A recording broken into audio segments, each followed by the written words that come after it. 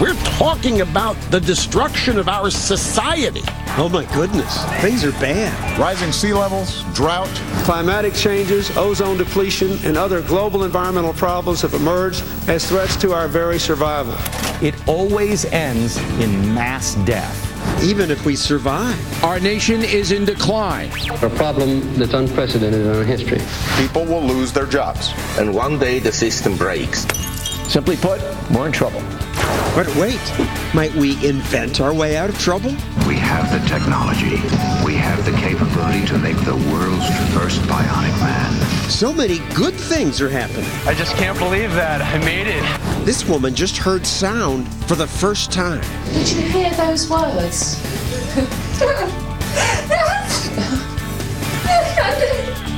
The Good New Days. That's our show tonight.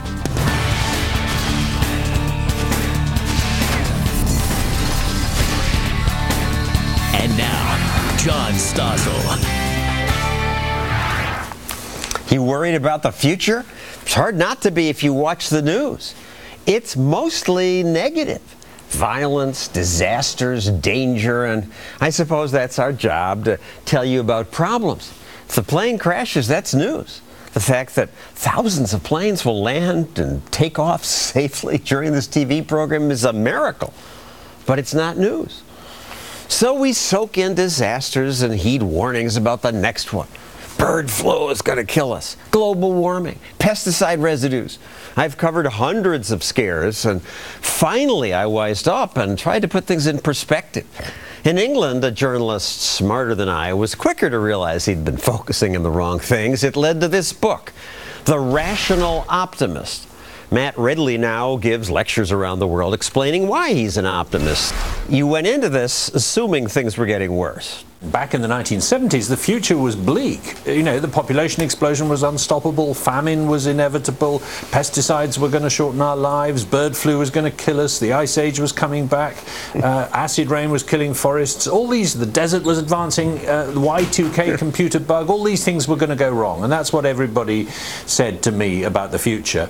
And so I was kind of surprised when I grew up to find that actually things had been getting better, much better for most people most of the time. Some people call this pessimism porn or fear porn. It sells in the media. People want to be scared. And it sounds kind of wiser to talk about what might go wrong than to talk about what might go right. It seems kind of foolish to talk about what might go right. So on the whole, there's much more market for bad news than good news. And you mentioned overpopulation. When I was in college, that was the scare that they were selling me. The book The Population Bomb was a bestseller. The author warned that the 1980s would bring mass starvation because population growth would have outrun the food supply. And the population did double. He said there'd be mass starvation by the 80s. The 80s came and went without a shortage of food. Yet some in the media continue to shriek about unsustainable population growth. There are now 7 billion people on Earth. If we do nothing, it'll go up to 9. And at some point, there's not going to be enough stuff for everybody. Really? And here's another wrinkle. Since global warming's now the hyped scare of the moment, should mandatory population control become a part of the fight against global warming? Mandatory population control. So how would that work? A government official would come to your house, Matt, and forcibly tie our tubes? Well, that's roughly what happened in China for the last 30 years. There has been mandatory population control. It's been extraordinarily cruel and with a huge amount of suffering involved. And it's unnecessary because it turns out that population growth rates have been falling all around the world, whether you've had mandatory or voluntary control. Because all you have to do is give people a bit more prosperity, a bit more wealth, a bit more education. And it turns out that if their kids stop dying, they have fewer kids. These days, the media are hyping crime and terrorism, and there is a reason to be fearful. Almost 3,000 people did die on September 11th, and there have been mass shootings, often in schools. The head of the NRA recently said, "This is why we need guns." There are terrorists, home invaders, drug cartels, carjackers, knockout gamers, rapers, haters, campus killers, airport killers. He goes on, and those things have happened, and there are good reasons why people should be allowed to have guns, but it upsets me to see the head of the NRA hyping this stuff. Crime is declining. Violence is declining all around the world to an extraordinary extent. I mean, the number of rapes, the number of murders, are going down steadily in countries like the United States, and the number of people killed in warfare globally was the lowest in the last decade of any decade since records began. That may not feel like it to us in the West because of Iraq and Afghanistan, but it was true globally that we are seeing much less violence around the world. And yet, if you survey people and ask them if that's true, I would think most just would not believe that. Because we're constantly being told about the violence that's happening and not told about the gradual trend towards less violence of all kinds. Finally, Matt, many people still envy the life royalty once lived. Oh, to be a king in the good old days. And yet, you made a video for your book pointing out that today, most of us live better than kings once did, even though the kings had hundreds of servants. Consider Louis XIV, the Sun King. Louis chose from 40 dishes every night, taking 498 people to prepare each meal. Today's average person can go into a supermarket and buy a fresh, frozen, tinned, smoked or pre-prepared meal made with beef, chicken, pork, lamb, fish, eggs, potatoes, beans, carrots. Or he can choose to eat from scores of nearby restaurants, Italian, Chinese, Japanese or Indian, each of which has a team of skilled chefs waiting to serve at less than an hour's notice. Add all this up and you realize that you have far more than 498 servants at your beck and call. We've effectively got thousands and thousands of people working for us. That's what the system of commerce is. It's a collaborative, cooperative system. Thank you, Matt Ridley. Here's another reason that the good old days were not as good as today. Most everything is smaller, faster, lighter, denser, cheaper. That's the title of Robert Bryce's new book. What do you mean smaller, faster, lighter, and so on? Well, John, look at, I carry a cell phone in my pocket, a smartphone. It has 250,000 times more digital storage capacity than the computer that went to the moon. The other day I bought an iPod Nano, holds as much music as 300 LPs. On an efficiency basis, it's 2,000 times lighter and 6,000 times more efficient by volume than an LP. The progress haters take this and say, and so we're overwhelmed with choice. This doesn't make our lives better. Sorry, overwhelmed with choice? Yeah, I don't use most of the stuff on my cell phone. It's too complicated. Fair enough, but let's look beyond that. Let's look at smaller computers. Let's look at faster communications, denser engines, denser agriculture. All of these things have allowed increasing living standards all over the world. I like a line from your book. All this may be true, but some people aren't happy unless they're scared and miserable. Well, what do you mean? Well, sure. No politician ever got elected, John, by saying everything's going to be okay. Right? The devil is at the door. You have to elect me, and if you don't elect me, then certainly ruination will come. So this is part of the, the media. If it bleeds, it leads. That is something that we see all the time, and yet this continuing increase in living standards all over the world has been truly remarkable. Now, I'm old, and all my life I've heard, we're going to run out of oil. Almost 40 years ago, my president told me we had to have an unpleasant talk about the energy crisis. This is the greatest challenge that our country will face during our lifetime. The energy crisis has not yet overwhelmed us, but it will if we do not act quickly. We simply must balance our demand for energy with our rapidly shrinking resources. Our rapidly shrinking resource. Isn't that remarkable? If you look back... Well, it's logical, yeah. We're using stuff, so the resources must be shrinking. Sure, but what's happening?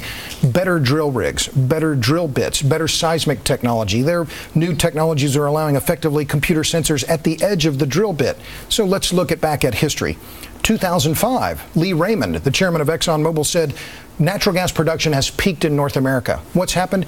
Natural gas production today in the U.S. is 41% higher than it was in 2005. And the U.S. now is producing so much natural gas, we're looking at exporting natural gas. On page 180 of your book, I like the list. In 1914, the U.S. Bureau of Mines said oil supplies would be depleted within 10 years. Sure. So in 20 years, we still have oil. Department of Interior says they'll be gone in 13 years. In 1946, maybe we have 20 years left, says the State Department.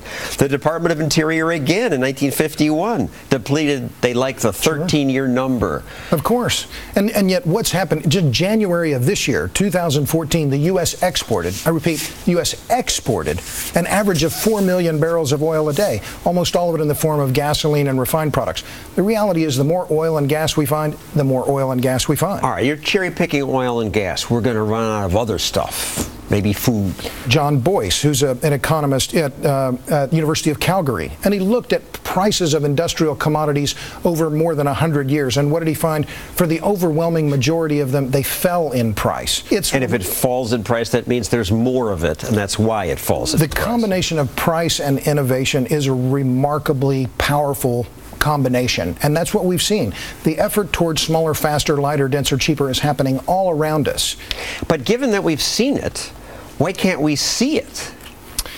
Wow. That's a good question. I think part of it is that, again, there is a tendency to want to be pessimistic as we look forward. Today we have 3D printing and ever faster communications, ever cheaper computers.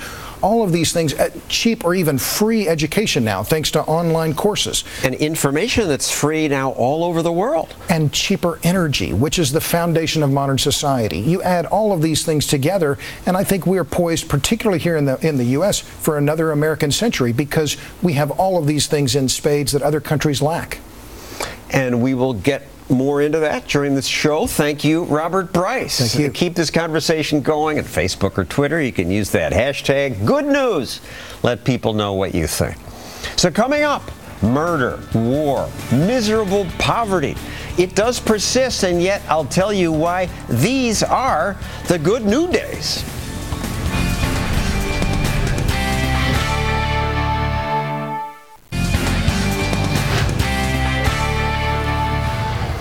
Are you poor?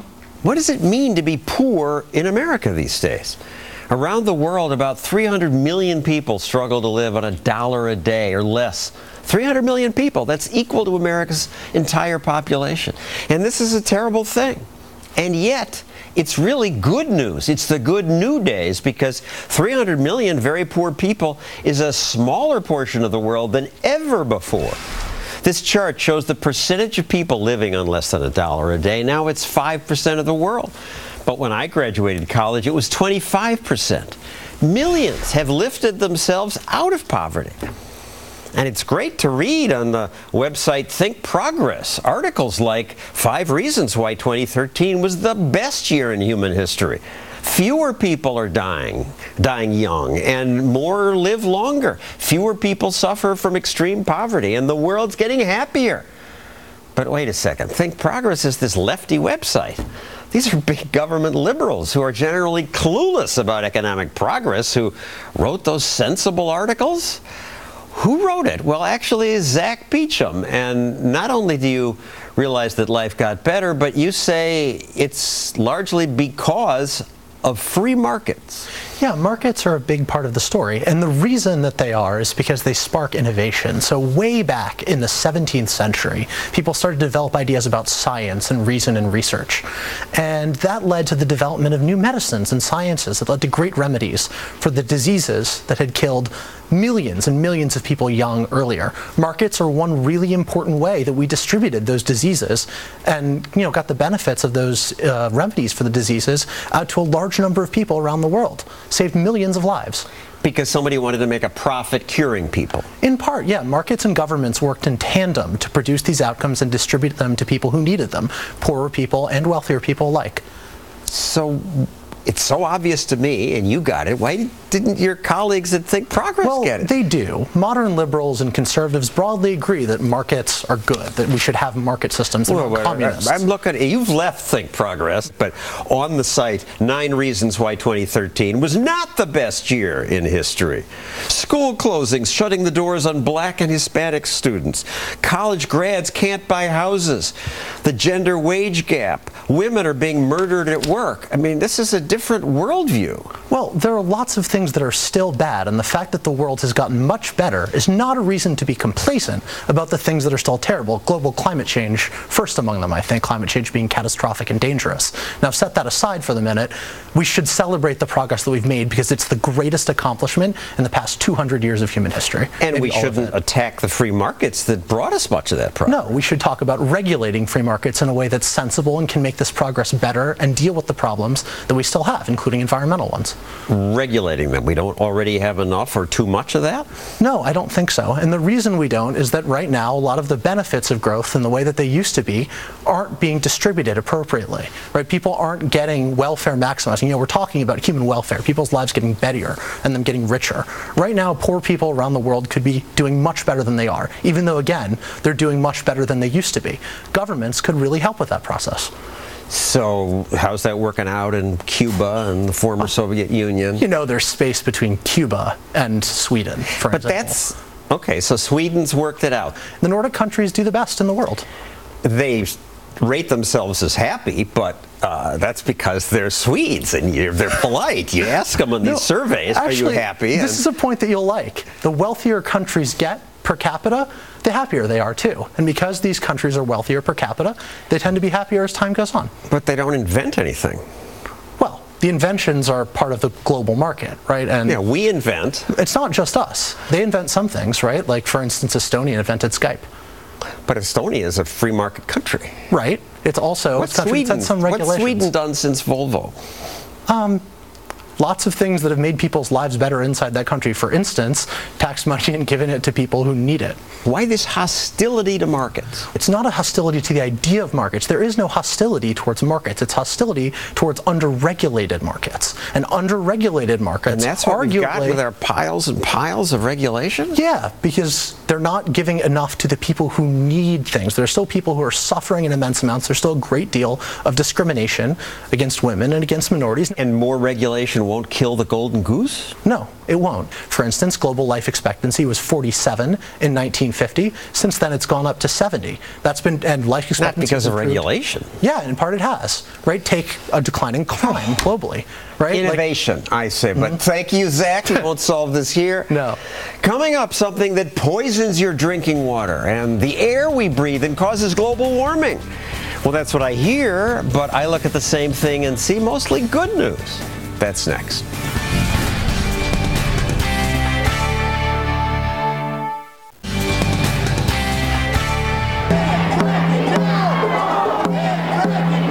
The controversy is over chemicals being injected into the earth to break up rock and release natural gas. It's called fracking, and it scares people. It might pollute my drinking water. They use dangerous chemicals. They might spill them. So fracking is banned many places, including in this state, my state. Anne McElhenney grew up in Ireland, where she was a dutiful left-wing environmentalist, so he must be against this dangerous way of sucking gas and oil out of the ground. Not even slightly. No, I think it's a marvellous thing, because I think energy is really important. Without energy, life ceases to exist. We need more of it, not less of it. What brought you around? The truth actually brought me around, and I sort of discovered that a lot of the environmentalists who are scaring us to death with nonsense about fracking are making stuff up. You make fracking sound good. Here's a video about one of the dangers. They take good water, mix it up with not so good stuff, and shoot it into the wells to force out the gas. A tear finds a way into the lining of a waste pit. Poisonous vapors find a way into your lungs, and cancer-causing chemicals find a way into your glass.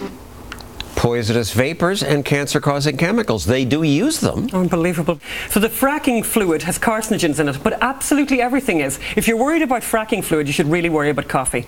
There's carcinogens in absolutely everything. And this video... And I know this is hard to accept, but and it was hard for me too, but it's true. At big doses in broccoli and coffee, there are carcinogens. Correct, absolutely. But we're more scared of these chemicals. Yeah, I mean, we're scared of everything. I mean, there's one of the poshest hotels in California has a big sign on it saying there's carcinogens in here. There's carcinogens in there yet, but it matters the quantity of whatever the carcinogen is. And if that's the only thing that you ever eat every day, all of your life, then you're in trouble. The amount, it's minuscule, the amount of these chemicals that are in the fracking fluid. It's complete nonsense. An anti-fracking movie won an Oscar nomination, telling viewers scary things like, if we allow fracking, your tap water may catch fire. But as I reported before, there are many places in America where no fracking is done, but water still catches fire. This is a lake in Alaska. This man lives in New York where fracking is banned. Yet... Whoa! So why does the water catch fire? Oh, lucky people. Do check and see if your water's flammable. If it is, lucky you. Why? It means there's so much hydrocarbons out there. If your water is flammable, lucky you. Because you can make money off of it. A lot of money. A lot of money. Why in America have people figured this out, but not in other countries? The natural gas drop in price, boom in supply. Mostly America. It's not because we necessarily have more of it. No. America is unique in so many ways. This is an extraordinary country, but there's something absolutely unique to America that doesn't happen anywhere else, where individuals own mineral rights, and it's a game changer. The oil and gas company go directly to your door, and wouldn't you be so happy, John, if someone knocked on your door and said, you know something, John, we'd like to give you $1 million today, and we're going to give you a royalty check every month that will come with regularity. And if you have a nice piece of hydrocarbon under your building, that check will come for 20, 30, 40, even 50 years. And it's my money, I have a deed to my property, Correct. I own it. In Ireland, the government would own it. And in England, it's the Queen that owns it. So it's so people, when they knock, they say, no, go away. Well, why should they bother? I actually think, I'm kind of with them. Why should they bother? Because they're not going to benefit. Here in America, the people benefit. And you can see that no more so than in North Dakota, where this has been a game changer for people. And back to an earlier point, energy is important. Let's put the slide up of the woman in Africa.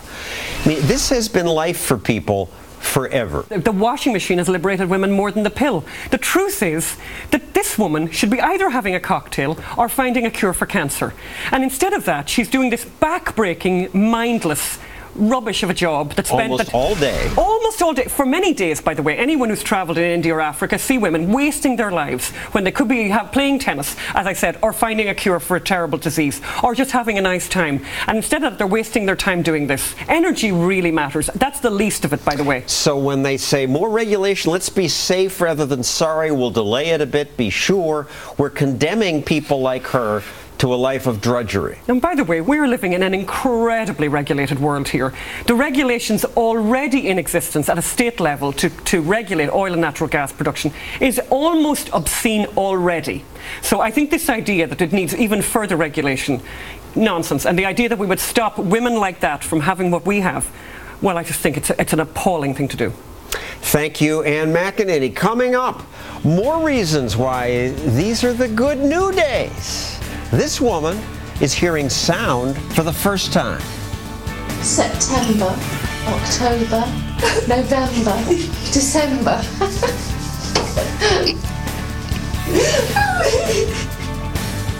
Could you hear those words?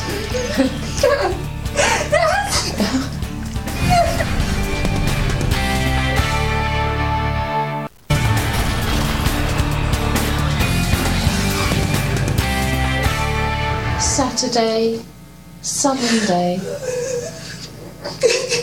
Can you hear my voice coming through both sides? Yeah. That woman's hearing sounds for the first time because she just got cochlear implants. What a difference technology can make. Could you hear those words? Makes me cry just watching. And there's more that could make us cry if we knew about it. 40 years ago, man-made body parts were a fantasy in TV shows like The $6 Million Man. Gentlemen, we can rebuild him. We have the technology. We have the capability to make the world's first bionic man. Better, stronger, faster. fiction then, and the actor, Lee Majors, did actually age. Here he is more recently. Most of you remember me as the $6 million man. Those physical abilities were enhanced by bionic technology. Well, now I'm here to introduce the Lee Majors Bionic Rechargeable Hearing Aid. Selling hearing aids. Well, Dr. Kevin Campbell grew up watching the $6 Million Man and says the world's caught up to the TV show. Really? Absolutely. It is amazing. The time we live in now is one of the most exciting times in history for science and technology and medicine. We're able to provide things for patients that we've never imagined would be true, like on the $6 Million Man. And one of the biggest new things is the 3D printer. And I get how they can make a gun or other non-living things, but the next thing is replacing organs? Printing organs? Exactly. It's amazing technology. It uses the same technology as an inkjet printer, but instead of ink, we have a matrix of stem cells and other organic compounds, and the computer generates this three-dimensional image that's a living organ. This could solve so many problems in medicine with organ shortages for heart transplants, kidney transplants, and the like. This has even been accomplished already in children born without a windpipe, and there's been successful three-dimensional printed tracheas that are implanted in these children, and these children are doing well now. We'll be able to serve patients who normally may die waiting on a transplant list. Which is about 18 people a day, most of them waiting for kidneys. That's exactly right. And Wake Forest, where you went to school, researchers figured out how to print new skin cells onto burn wounds using 3D printers. What squirts out instead of ink are different kinds of skin cells. They only need a patch of skin a tenth the size of the burn to grow enough skin cells to print skin. Before, burn victims would have to have skin grafts, and these would be large surgeries where your own skin was harvested from other locations in your body. So then you have multiple wounds that are at risk for infection. If we can print skin to cover these burn victims, I think that plastic surgery and burn type medicine is really going to leap forward. Let's move on to other bionic body parts. This teenager was born with an arm that doesn't extend beyond her elbow. A charity got a company to give her an artificial arm and surprised her with the news in this auditorium. And they've been generous enough to actually give you a bionic arm.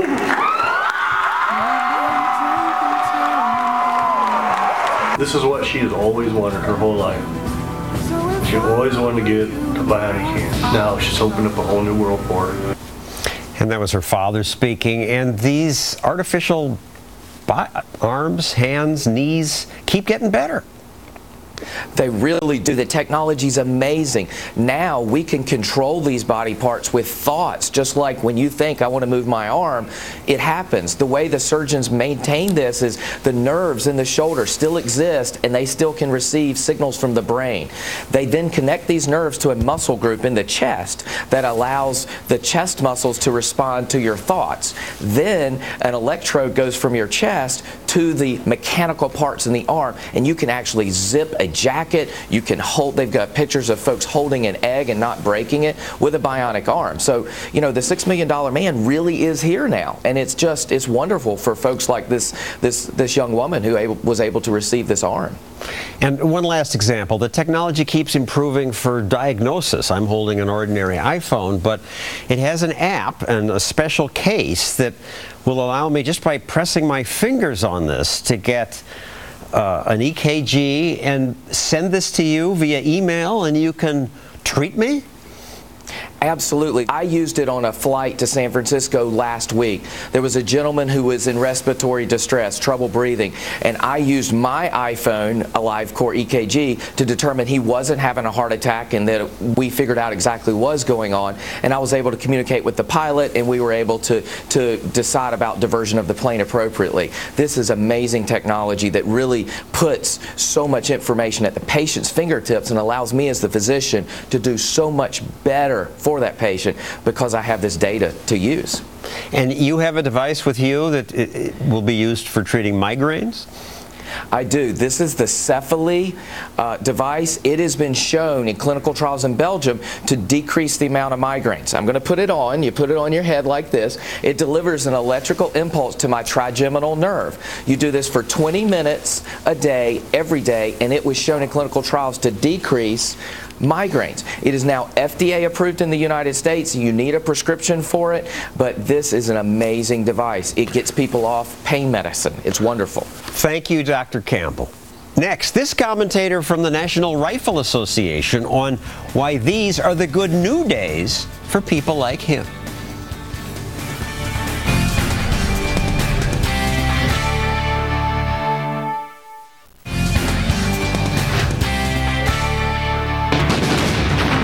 Final battle for the title of Top Shot is about to begin. This clip's from a History Channel TV show where marksmen compete. Chris Chang. They shoot crossbows, rifles, grenade launchers. Chris wins! You have earned the title of history's top shot. Chris Chang, after that show, quit his job, and now he works with the NRA. He makes speeches about guns and gun culture, and yet that almost certainly would not have happened in the good old days.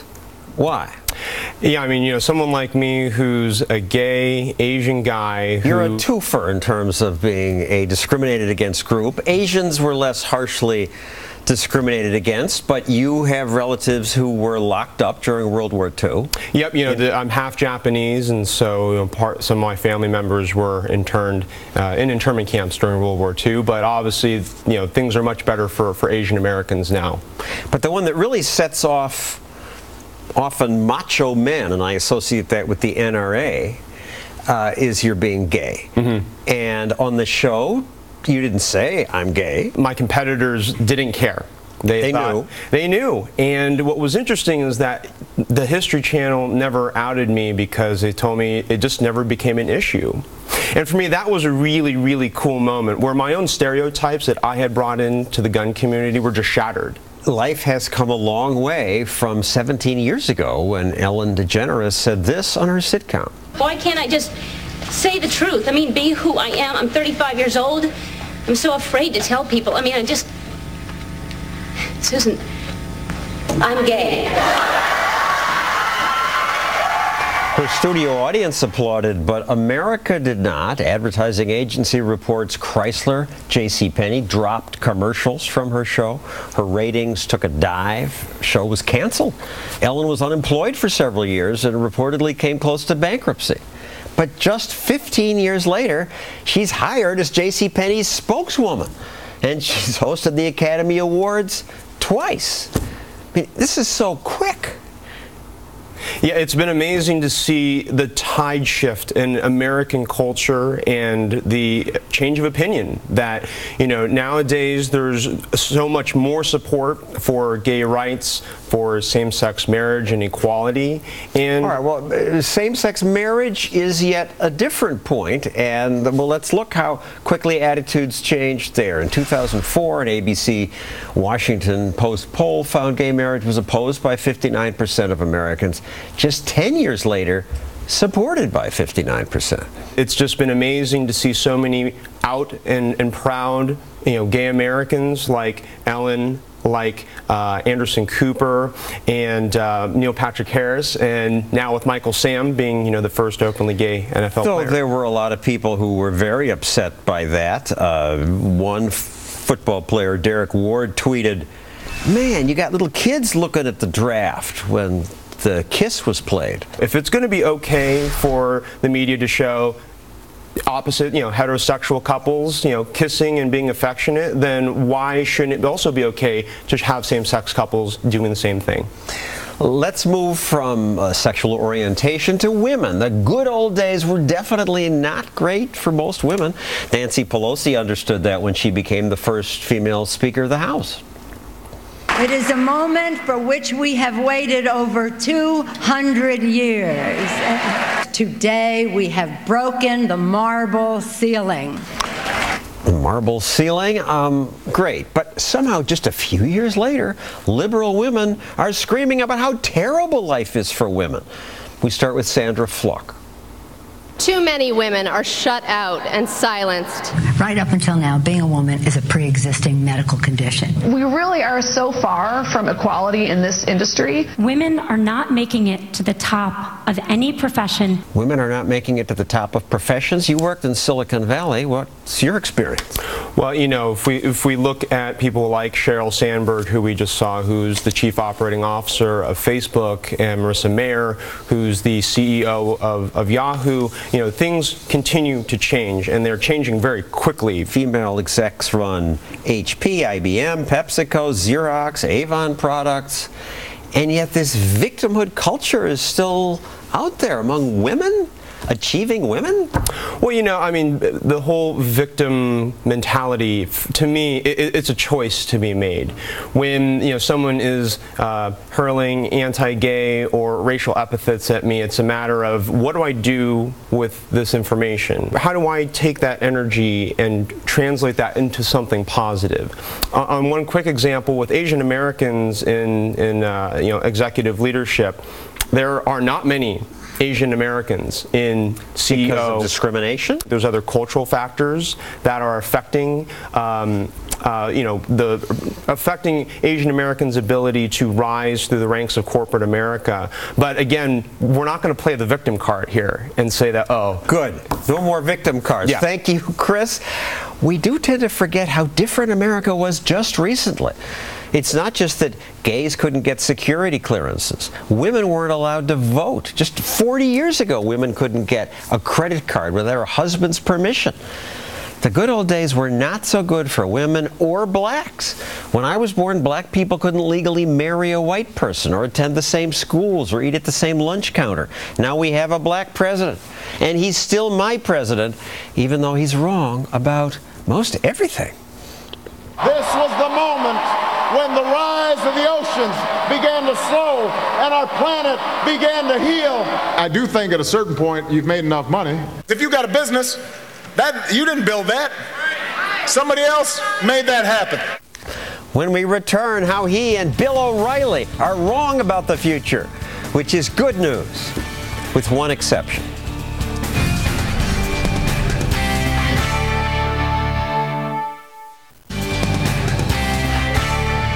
There is some bad news. Our nation is in decline. So says the curmudgeon-in-chief of Fox News. But I say, Bill, give me a break on almost all fronts. These are the good new days. And tonight's show highlights why life should keep getting better, except for one big problem: politicians. Politicians who have the power to spend other people's money. They can destroy our future, and they are on the road to doing that. This is federal spending per person since America began. It started low, less than 5% of the economy. Here's World War I. Here's World War II. Used to go down after wars, but now, even in peacetime, it only goes up. Pretty soon, we're up here. How are we going to pay for that? We can't pay for it. Even if we doubled tax rates, tripled them, America couldn't afford to pay for the Medicare, Social Security, and other new spending politicians have promised us. At the start of this show, I made fun of some media scaremongers, and it was probably unfair to include sound bites like these. We're talking about the destruction of our society. Another depression. Everything comes to a grinding halt. Programs lose funding. Social Security checks go unpaid. Employers can't meet payrolls. And one day the system breaks. Those warnings make sense because they were talking about our debt. That's a real problem, unlike most of the others we talked about tonight. We are going broke, and the response of our politicians is not to cut anything. It's to double down on idiotic policies that will increase our debt. This clueless ex-congressman once bragged he was responsible for allowing you to buy a home if you put down a measly $1,000 down payment. So is he now an outcast? No. Now the president has appointed him head of the Federal Housing Finance Agency. This month, Melvin Watt announced Fannie and Freddie will dump the few prudent rules they imposed after the last housing bubble. And once again, taxpayers will guarantee your mortgage if you just put down a small down payment. It creates what economists call moral hazard. It invites us to behave badly. And when we do, they reward us with taxpayer money. Our politicians are the biggest threat to our future. But let's not end on that dour note. Despite our irresponsible politicians, life has gotten better. Silicon Valley keeps inventing things faster than government can crush them. Google will inform us about most anything within seconds. And it's free. It's free all around the world. People in the poorest countries now have access to more information than the rich used to have. Airbnb lets us share homes. Uber and Lyft let us share our cars. Eatwith.com lets us share a home-cooked meal. Facebook allows us to share all kinds of things. So does email. And it's all free. Skype is free. It lets you chat with anyone, anywhere in the world. Here's students at a school in Brazil Skype with old people in America. We created a tool that connects our students with seniors in the USA living in retirement homes. Hello. Hello. Melissa. Hi, Dick. The students learn English, and the elderly are less lonely. I'm good. How are you? And again, it's all free. These innovations happen because they happened before politicians could crush them. They're part of what Adam Thierer calls permissionless innovation. We didn't have to get approval from Washington to do Google searches, Facebook profiles, create apps for Apple. If we did, they probably would never have happened. If innovators can just keep creating new things faster than politicians and regulators can kill them, our future will indeed be the good new days. That's our show. See you next week.